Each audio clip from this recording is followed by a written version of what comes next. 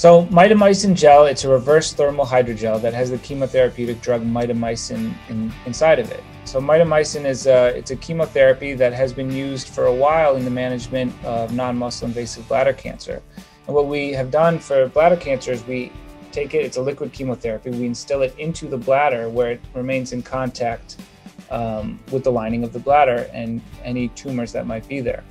And as you can imagine, the kidney's up here and urine drains down by gravity, so it's been very difficult to put medicine in the kidney and have it stay there, remain in contact with the tumor. Now, mitomycin gel, being a reverse thermal hydrogel, is very interesting in the fact that it's a liquid at cold temperatures. So we put it on ice, we prepare it, and it's liquid, and then we can instill it into the kidney, where at body temperature, the gel turns into a more solid fluid that kind of sticks and stays there. As you make urine, the medicine will drip out slowly, but only after it's been in contact with the tumor or area of concern for long enough, to take effect. So, fortunately, we have some good data now to help us determine who the best candidates are for mitomycin gel treatment. First, we want to make sure that the tumor is low grade, so we will perform a biopsy. Next, we want to make sure that the tumor is of a low volume, meaning that there isn't a lot of tumor in the kidney. And what we can do is we can endoscopically treat the tumor with a laser to decrease the size to 1.5 centimeters or less. Next, we measure the size of the kidney, or the volume of the inside of the kidney, so we know how much drug to give. And then we put a catheter into the kidney. And then the patients come for once a week for 6 weeks, where we instill that predetermined volume of mitomycin into the kidney. And then we perform close surveillance after that.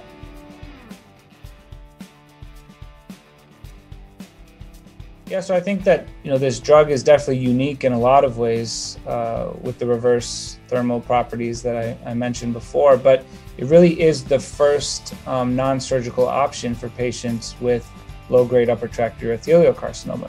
We used to try our best to endoscopically manage these patients, but recurrence rates were really high, and unfortunately, one of the only options left after that is surgical removal of the kidney and the ureter. So, this is the first renal-sparing option for patients with recurrent low-grade upper tract urothelial carcinoma, and I think a really good option for patients who would otherwise, have to face surgical removal of their kidney.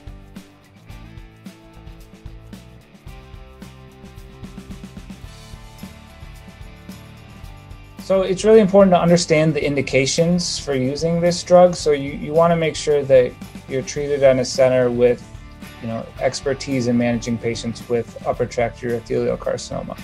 At the Rutgers Cancer Institute, our section of urologic oncology has a lot of experience in treating all tumors of the GU tract, including upper tract urothelial carcinoma.